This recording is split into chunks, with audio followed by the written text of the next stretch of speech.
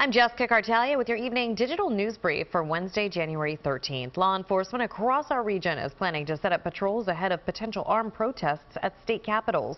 Trenton's mayor says that flyers circulating online are calling for armed protests Sunday. He said New Jersey State Police and Mercer County officials are preparing for any potential attack against the state capitol. Pennsylvania State Police say that they will also increase patrols. An hours-long standoff in Plymouth Township ends peacefully. Around 9 this morning, police arrived on the 1900 block of Johnson Road to serve a search warrant. Police arrested several people, but one man did not cooperate.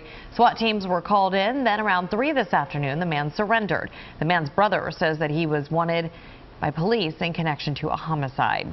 New Jersey is expanding COVID vaccinations to include people over the age of 65 and those with chronic medical conditions. That will start tomorrow. It will cover an additional 4.5 million people.